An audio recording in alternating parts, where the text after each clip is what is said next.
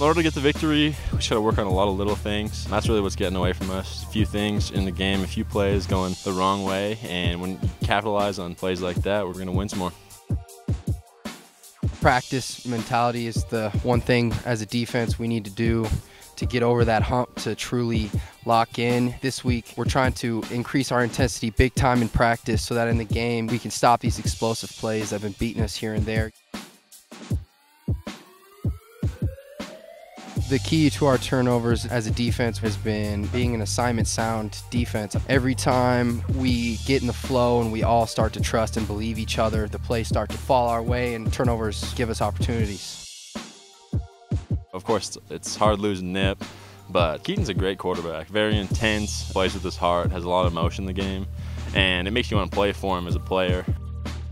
In order to get the run game, we're getting more physical, we're getting to trust each other, and we're just having fun out there. This week, we're going to try to match their mentality as much as we can as a team. We want to match their violence every play.